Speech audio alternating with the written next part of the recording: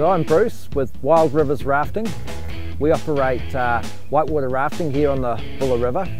Buller River's it's a classic New Zealand whitewater run. It's not too hard, it's not too easy. It's plenty of action out there, and we don't have an office. We pretty much, well, this is what we've got here. This is our office pretty much. So a lot of our bookings come through the website. The alternative for us would be having a full-on booking office. But so just doing away with that and having just a simple website, you know, was actually it's way cheaper than, you know, the other options for us. Yeah. The advice I'd give someone to create or renovate a website would be just to keep it simple.